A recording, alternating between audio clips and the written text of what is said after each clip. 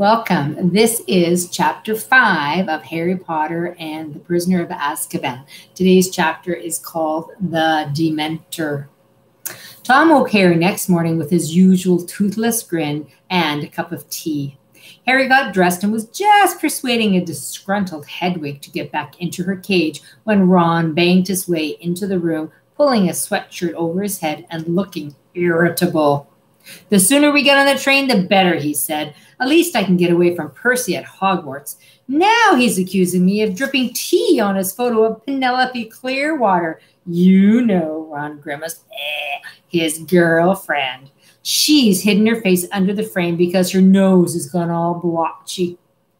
"I've got something to tell you," Harry began, but they were interrupted by Fred and George, who had looked in to congratulate Ron on infuriating Percy yet again.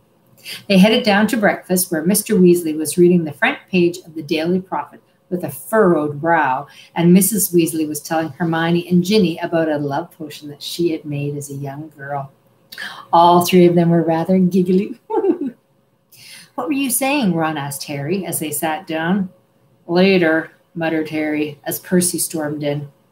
Harry had no chance to speak to Ron or Hermione in the chaos of leaving. They were too busy heaving all of their trunks down the leaky cauldron's narrow staircase and piling them up near the door, with Hedwig and Hermes, Percy's screech owl, perched on top of their cages. A large wickerwork basket stood beside the heaps of trunks, spitting loudly. "It's all right, Crookshanks," Hermione cooed through the wickerwork. "I'll let you out on the train." "You won't," snapped Ron. "What about poor Scabbers, eh?"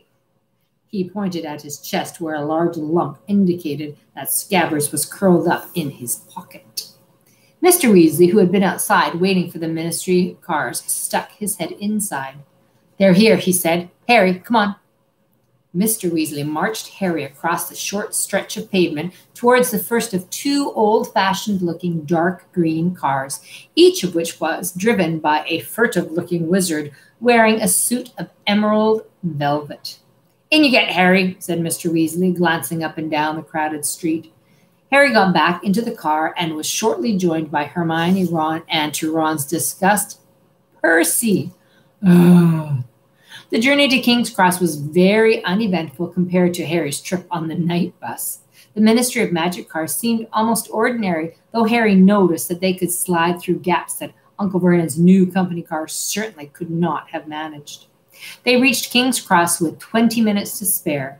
The Ministry drivers found them trolleys, unloaded their trunks, touched their hats to Mr. Weasley, and drove away, somehow managing to jump to the head of an unmoving queue of traffic lights. Mr. Weasley kept close to Harry's elbow all the way into the station.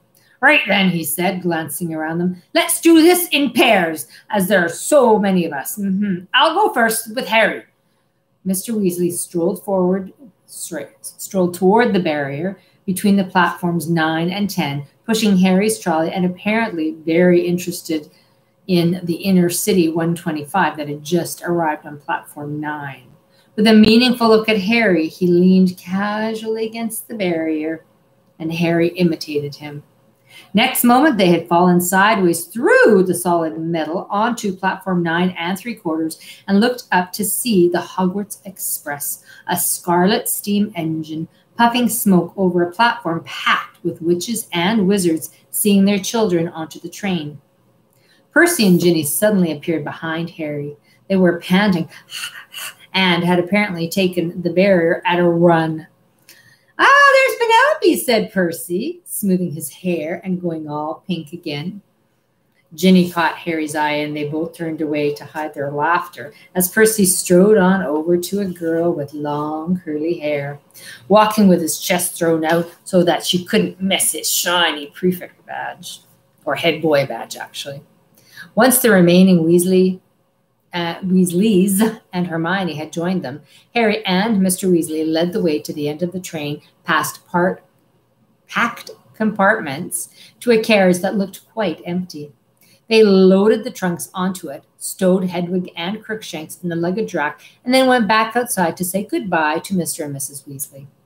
Mrs. Weasley kissed all her children, then Hermione, and finally Harry. He was embarrassed, but really quite pleased when she gave him an extra hug. "Do take care, won't you, Harry?" she said as she straightened up, her eyes oddly bright.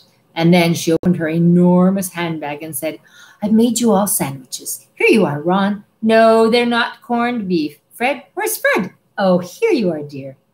"Harry," Mr. Weasley said quietly, "come over here for a moment." He jerked his head towards a pillar, and Harry followed him behind it, leaving the others crowded around Mrs. Weasley. There's something that I have got to tell you before you leave," said Mr. Weasley in a tense voice. "It's all right, Mr. Weasley," said Harry. "I already know." "You know? How could you?" I heard you and Mrs. Weasley talking last night. I couldn't help hearing," Harry added quickly. "Sorry." "That's not the way I'd have chosen for you to find out," said Mr. Weasley, looking rather anxious. "No, honestly, it's okay. It's okay. This way you haven't broken your word to Fudge, and I know what's going on." "Harry, you must be very scared." "Well, I'm not," said Harry sincerely. "Really," he added, because Mr. Weasley was looking disbelieving. "I'm not trying to be a hero, but seriously, Sirius Black can't be worse than Voldemort, can he?" Mr. Weasley flinched at the sound of the name, but overlooked it. "Harry, I knew you were, well, made of stronger stuff than Fudge seems to think, and I'm obviously pleased that you're not scared, but—" "Arthur!" called Mrs. Weasley, who was now shepherding the rest onto the train. "Arthur, what are you doing? It's about to go." "He's coming, Ollie," said Mr. Weasley as he turned back to Harry and kept talking in a lower and more hurried voice. "Listen, I want you to give me your word." "That I'll be a good boy and stay in the castle?" said Harry gloomily. "Not entirely," said Mr. Weasley, who looked more serious than Harry had ever seen him. "Harry, swear to me that you will not go looking for Black." Harry stared. "What?" There was a loud whistle. Guards were walking along the train, slamming all the doors shut. "Promise me, Harry," said Mr. Weasley, talking more quickly still, "that whatever happens—" "Why would I go looking for someone that I know wants to kill me?" said Harry blankly. "Swear to me that whatever you might hear—" "Arthur, quickly!" cried Mrs. Weasley. Steam was billowing from the train. It had started to move. "Oh, no!" Harry ran to the compartment door, and Ron threw it open and stood back to let him in. They leaned out of the window and waved at Mr. and Mrs. Weasley until the train turned a corner and blocked them from view. "I need to talk to you in private," Harry muttered to Ron and Hermione as the train picked up speed. "Go away, Ginny," said Ron. "Oh, that's nice," said Ginny huffily, and she stalked off. Harry, Ron, and Hermione set off down the corridor looking for an empty compartment, but they were all full except for the one at the very end of the train. This one only had one occupant, a man sitting fast asleep next to the window. Harry, Ron, and Hermione checked on the threshold. The Hogwarts Express was usually reserved for students, and they had never seen an adult there before, except for the witch who pushed the food trolley. The stranger was wearing an extremely shabby set of wizard robes, which had been darned in several places. He looked ill and exhausted. Though quite young, his light brown hair was flecked with gray. "Well, who do you reckon he is?" Ron hissed as they sat down and slid the door shut, taking the seats furthest away from the window. "Professor R.J. Lupin," whispered Hermione at once. "Well, how do you know him?" "It's on his case," Hermione whispered, pointing at the luggage rack over the man's head, where there was a small battered case held together with a large quantity of neatly knotted string. The name Professor R.J. Lupin was stamped across one corner in peeling letters. "I wonder what he teaches," said Ron, frowning at Professor Lupin's pallid profile. "Well, that's obvious," whispered Hermione. "There's only one vacancy, isn't there? Defense Against the Dark Arts. Ron, Harry, and Hermione had already had 2 Defense Against the Dark Arts teachers, both of whom had only lasted 1 year. There were rumors that the job was jinxed. Well, I hope he's up to it, said Ron doubtfully. He looks like one good hex would finish him off, doesn't he? Whew. Anyway, he turned to Harry. What were you going to tell us? Harry explained all about Mr. and Mrs. Weasley's argument and the warning that Mr. Weasley had just given him. When he'd finished, Ron looked thunderstruck, and Hermione had her hands over her mouth. She finally lowered them to say, Sirius Black escaped to come after you? Oh, Harry, you'll have to be really, really careful. Don't go looking for trouble, Harry. I don't go looking for trouble, said Harry, nettled. Trouble usually just finds me. How thick would Harry have to be to go looking for a nutter? Who wants to kill him? Said Ron shakily. They were taking the news worse than Harry had expected. Both Ron and Hermione seemed to be much more frightened of Black than he was. No one knows how he got out of Azkaban, said Ron uncomfortably. No one's ever done it before. And he was a top security prisoner, too. But they'll catch him, won't they? Said Hermione earnestly. I mean, they've got all the muggles out there looking for him, too. What's that noise? Ron said suddenly. A faint, tinny sort of a whistle was coming from somewhere. They looked all around the compartment. It's coming from your trunk, Harry, said Ron, standing up and reaching into the luggage rack. A moment later, he had pulled the pocket sneakoscope out from between Harry's robes. It was spinning very fast in the palm of Ron's hand, glowing brilliantly. Is that a sneakoscope? Said Hermione interestedly, standing up for a better look. Yeah, mind you, it's a very cheap one, Ron said. It went haywire. Pardon me. It went haywire just as I was tying it to Arrow's leg to send it to Harry. Were you doing anything untrustworthy at the time? Said Hermione shrewdly. No. Well, I wasn't supposed to be using Arrow. You know, he's not really up for long journeys. But how else was I supposed to get Harry's present to him? Stick it back in the trunk, Harry advised as the sneakoscope whistled piercingly, or it'll wake him up. He nodded towards Professor Lupin. Ron stuffed the sneakoscope into a particularly horrible pair of Uncle Vernon's old socks, which deadened the sound, and then closed the lid on the trunk.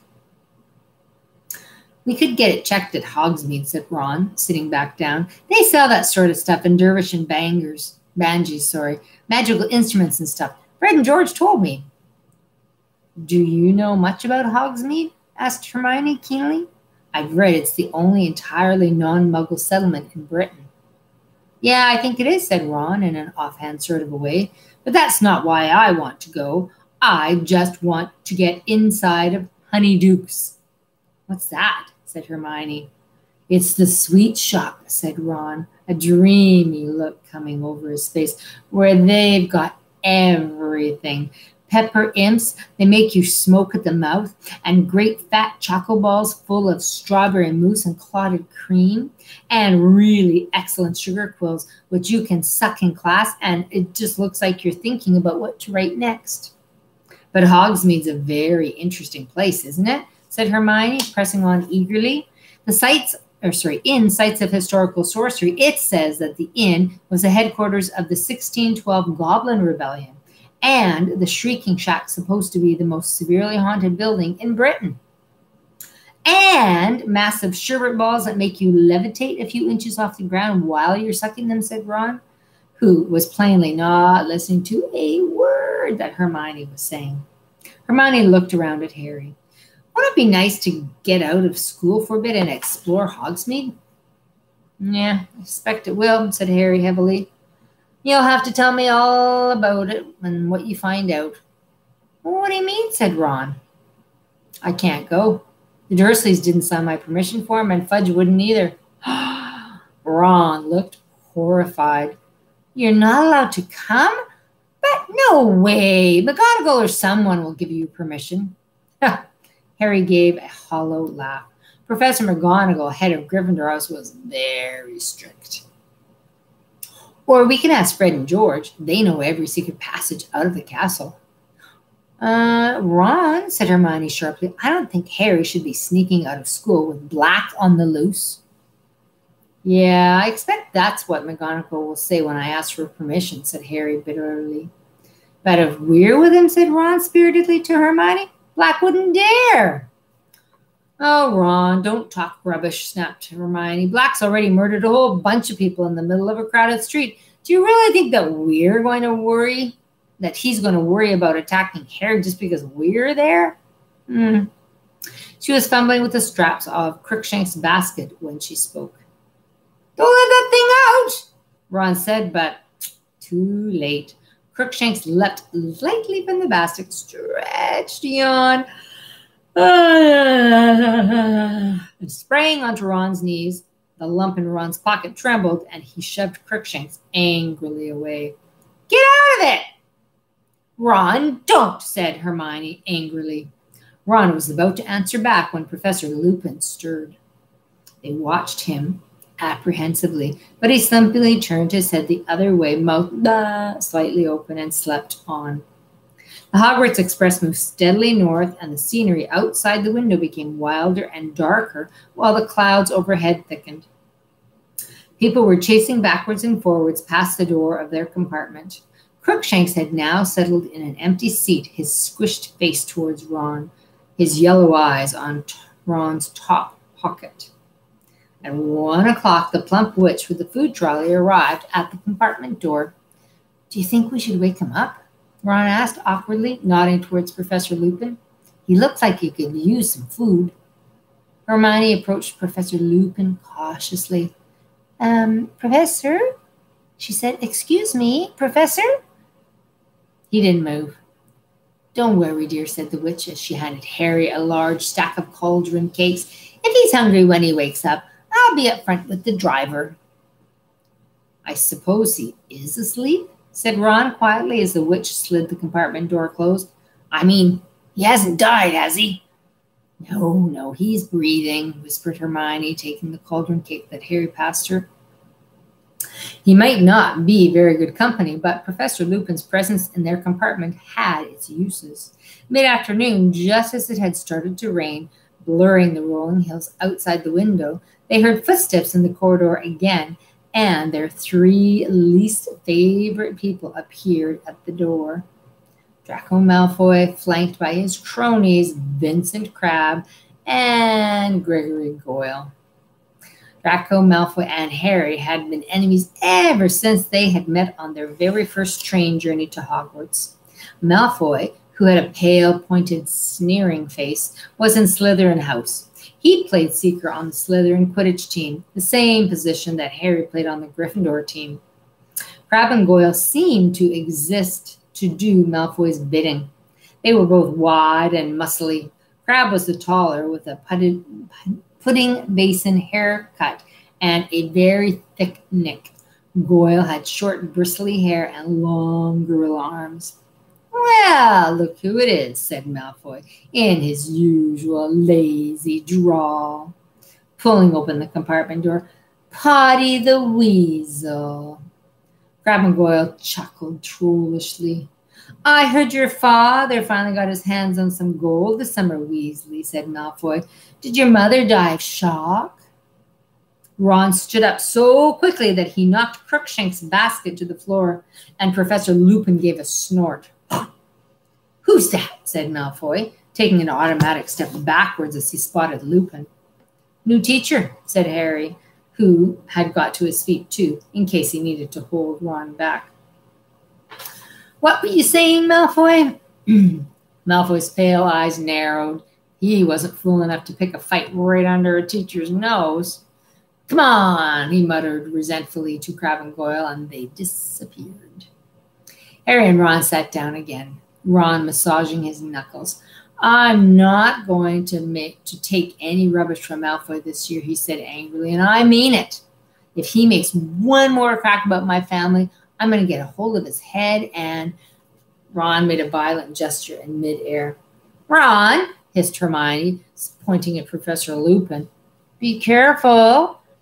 But Professor Lupin was still fast asleep. The rain thickened as the train sped yet further north. The windows were now a solid, shimmering gray, which gradually darkened until lanterns flickered into life, and all along the corridors and over the luggage racks. The train rattled, the rain hammered, the wind roared, but still Professor Lupin slept. We must be nearly there, said Ron, leaning forward to look past Lupin at the now completely black window. The words had hardly left him when the train started to slow down.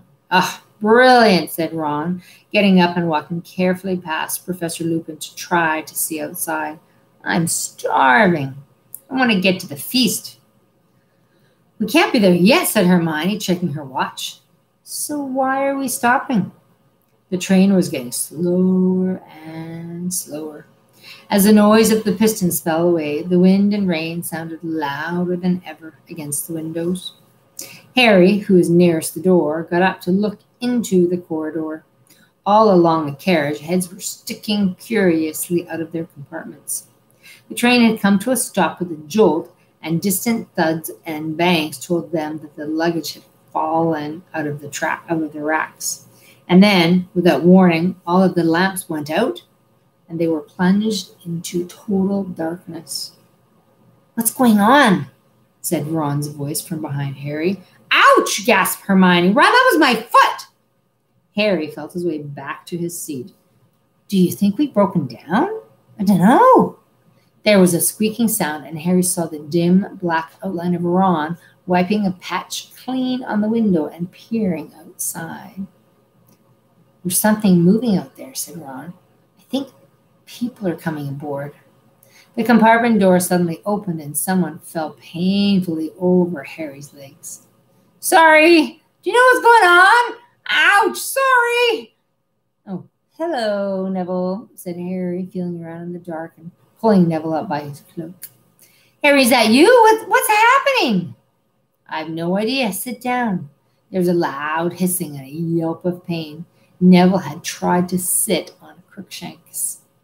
I'm going to go and ask the driver what's going on, came Hermione's voice. Harry felt her past him, heard the door slide open again, and then a thud and two loud squeals of pain. Who's that? Who's that? Ginny? Hermione, what are you doing? I was looking for Ron. Come in and sit down. Not here, said Harry hurriedly. I'm here. Ouch, said Neville. Quiet, said a hoarse voice suddenly. Professor Lupin appeared to have woken up at last. Harry could hear movements in his corner, and none of them spoke. There was a soft crackling noise, and shivering light filled the compartment.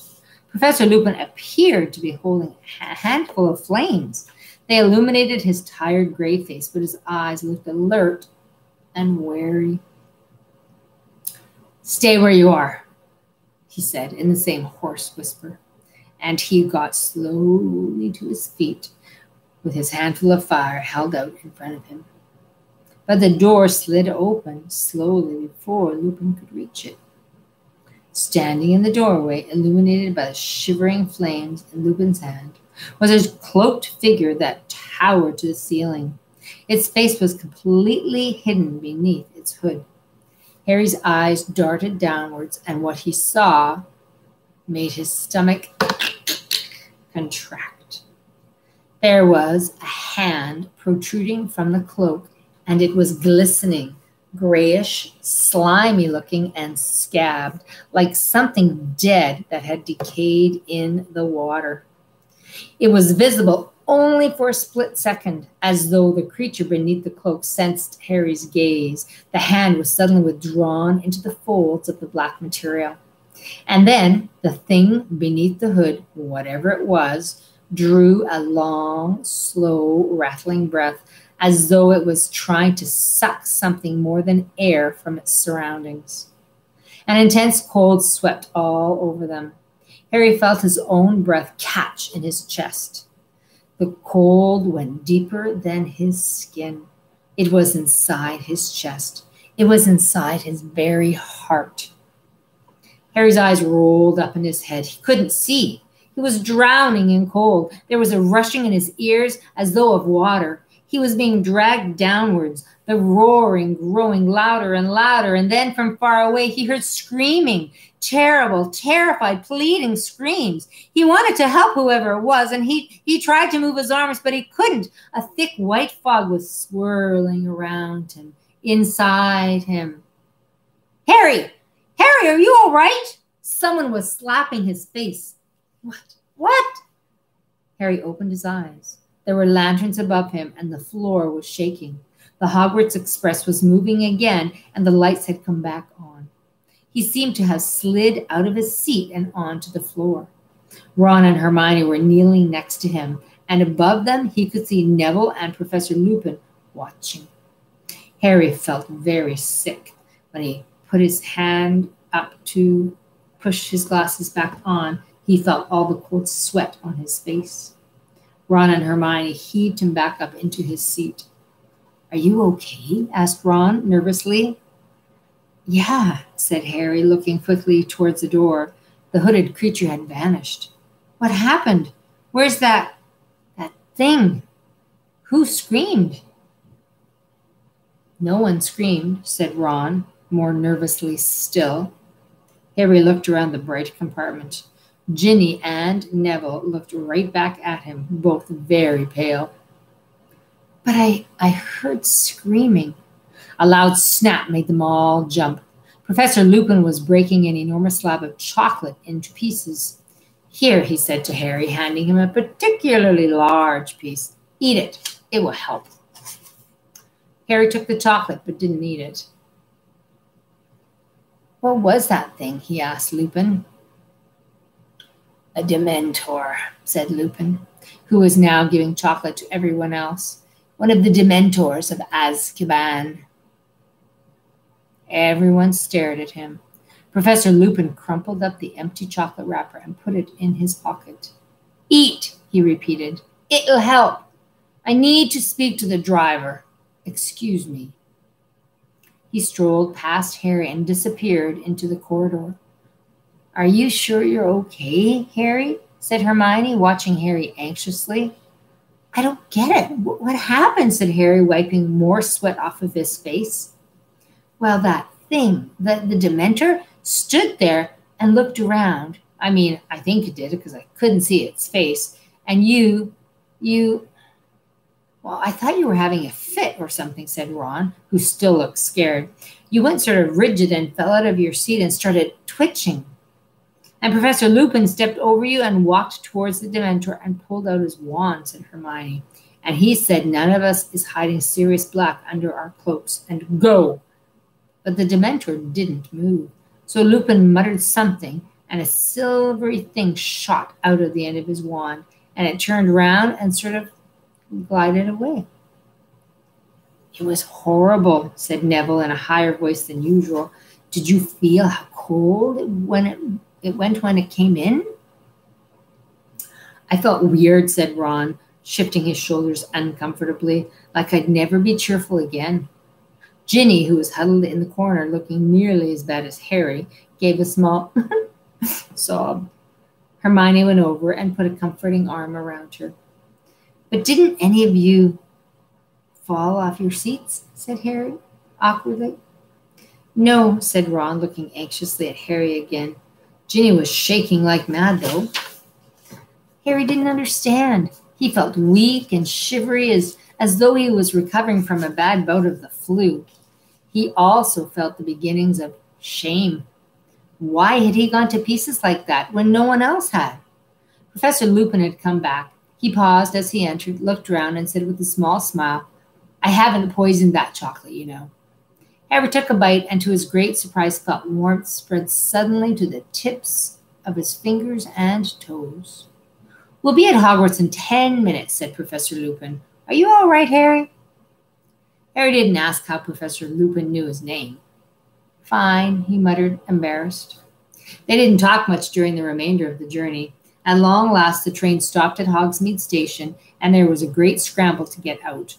Owls hooted, cats meowed, and Neville's pet toad croaked loudly from under his hat. It was freezing on the tiny platform, and rain was driving down in icy sheets. "First chairs this way," called a familiar voice. Harry, Ron, and Hermione turned and saw the gigantic outline of Hagrid at the other end of the platform, beckoning the terrified-looking new students forward for their traditional journey across the lake. "All right, you three," Hagrid yelled over the heads of the crowd. They waved at him, but had no chance to speak to him because of the mass of people around them was shunting and shoving them all along the platform. Harry, Ron, and Hermione followed the rest of the school out onto a rough mud track where at least 100 stagecoaches awaited the remaining students, each pulled, Harry could only assume, by an invisible horse, because when they climbed inside one and shut the door, the coach set off all by itself, bumping and swaying in procession. The coach smelled faintly of mold and straw. Harry felt better having had the chocolate, but still weak. Ron and Hermione kept looking at him sideways, as though frightened that he might collapse again. As the carriage trundled towards a pair of magnificent wrought iron gates, flanked with some stone columns topped with winged boars, Harry saw two more towering hooded Dementors standing guard on either side. A wave of cold sickness threatened to engulf him again. He leaned back into the lumpy seat and closed his eyes until they had passed through the gate. The carriage picked up speed on the long, sloping drive up to the castle. Hermione was looking out of the tiny window, watching the many turrets and towers draw near. At last, the carriage swayed to a halt, and Hermione and Ron got out. As Harry stepped down, a drawling, delighted voice sounded in his ear. "You fainted, Potter? Is Longbottom telling you the truth? You actually fainted?" Huh. Malfoy elbowed past Hermione to block Harry's way up the stone steps to the castle, his face gleeful and his pale eyes glinting maliciously. "Shove off," Malfoy said. Ron, whose jaw was clenched. "Do you faint as well? Did you?" Malfoy said loudly. "Did the old scared Dementor frighten you too, Mr. Weasley?" "Is there a problem?" came a mild voice. Professor Lupin had just got out of the next carriage. Malfoy gave Professor Lupin an insolent stare, which took in the patches on his robe and the dilapidated suitcase. With a tiny hint of sarcasm in his voice, he said, "Oh, no. Professor?" And then he smirked at Crabbe and Goyle and led them up the stairs into the castle. Hermione prodded Ron in the back to make him hurry, and the three of them joined the crowd swarming up the steps, through the giant oak front doors and into the cavernous entrance hall, which was lit with flaming torches and housed a magnificent marble staircase which led to the upper floors. The door into the great hall stood open at the right. Harry followed the crowds towards it, but it had barely glimpsed the enchanted ceiling, which was black and cloudy tonight, when a voice called, "Potter! Granger! I want to see you both!" Harry and Hermione turned around, surprised. Professor McGonagall, Transfiguration teacher and head of the Gryffindor house, was calling over the heads of the crowd. She was a stern-looking witch who wore her hair in a tight bun. Her sharp eyes were framed with square spectacles. Harry fought his way over to the... Hold on.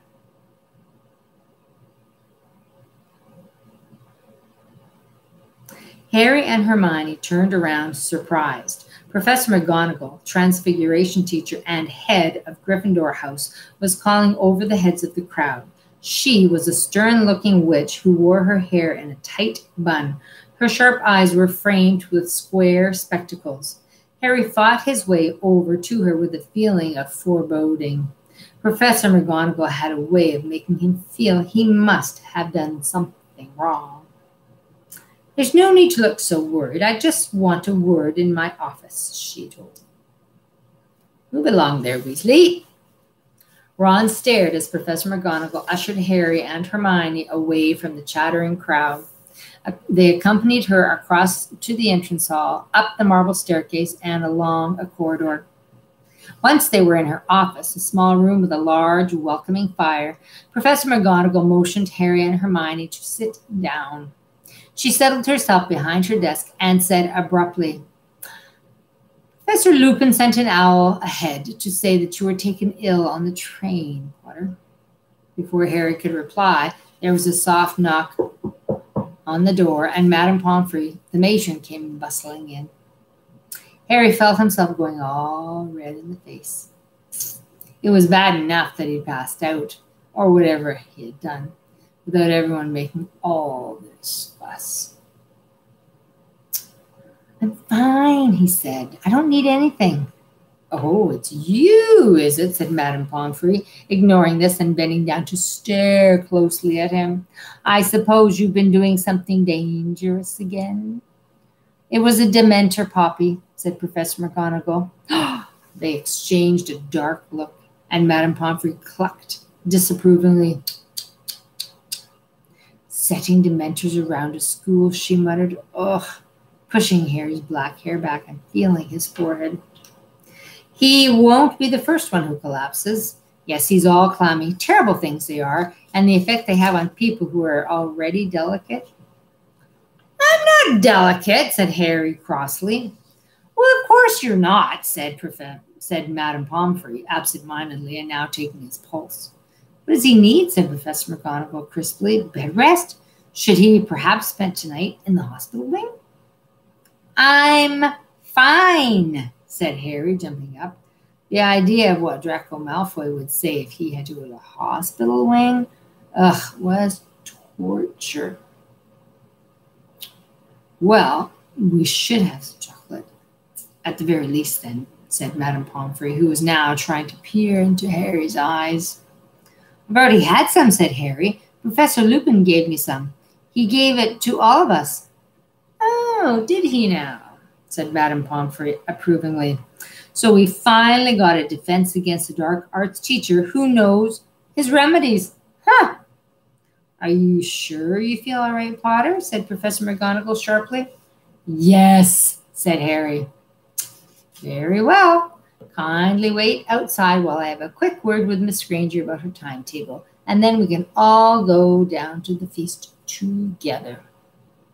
Harry went back into the corridor with Madame Pomfrey, who had left for the hospital wing, muttering to herself.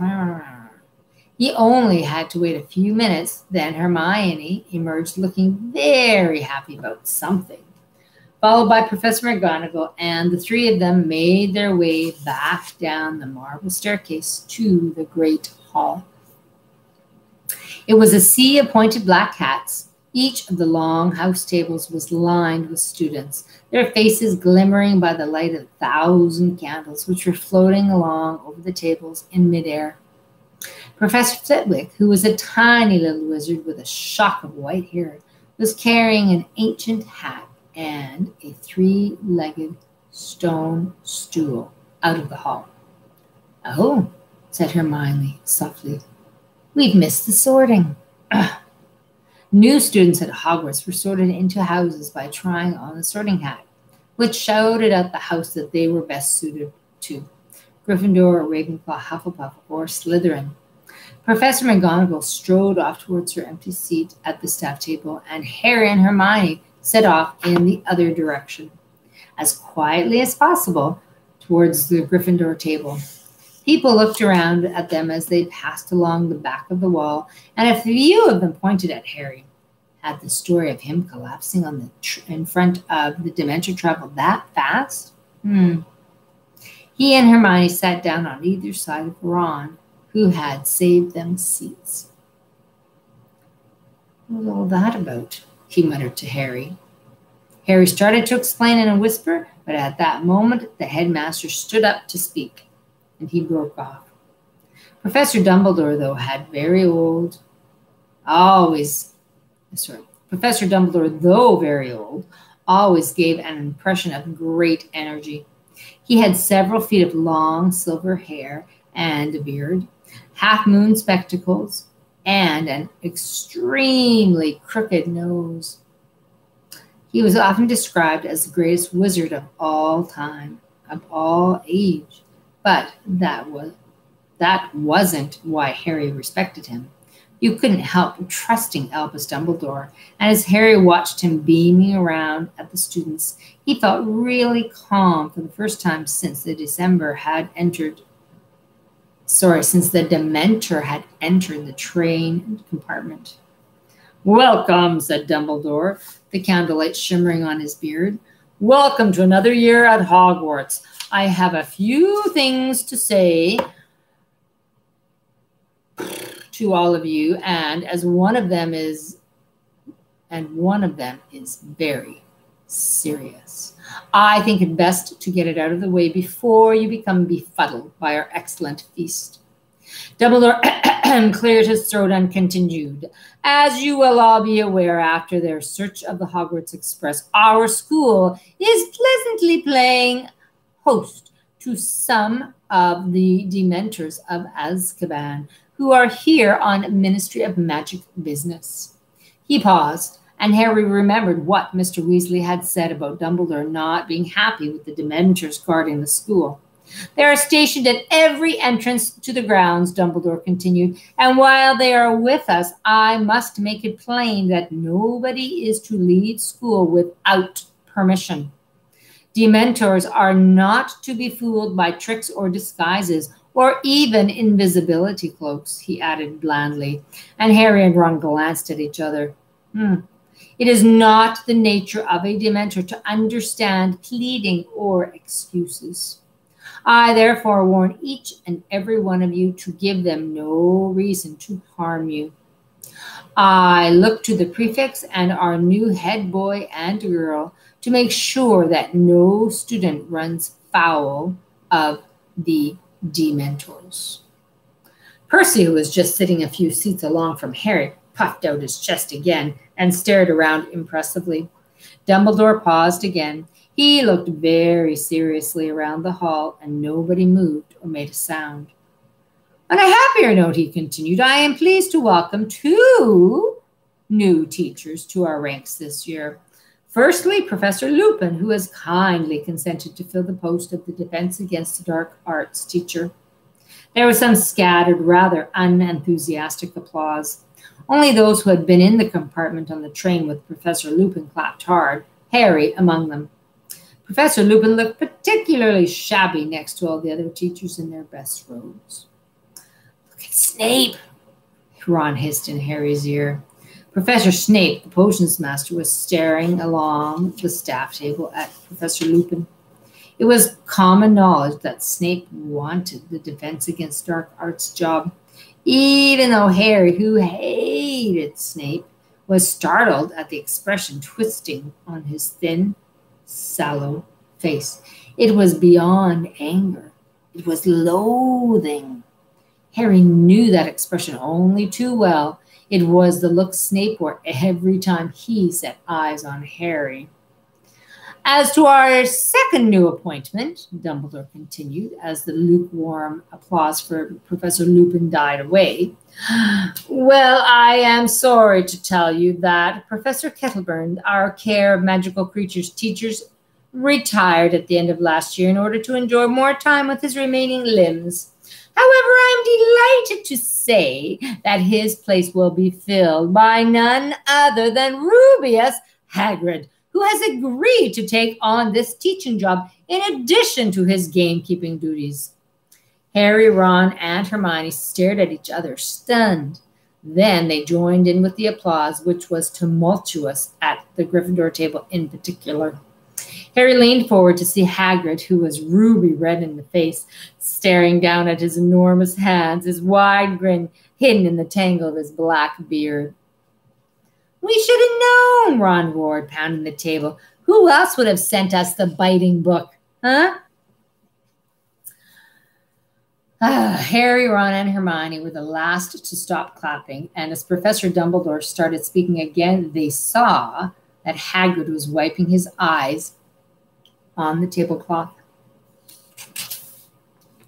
"Well, I think that's everything of importance," said Dumbledore. Let the feast begin.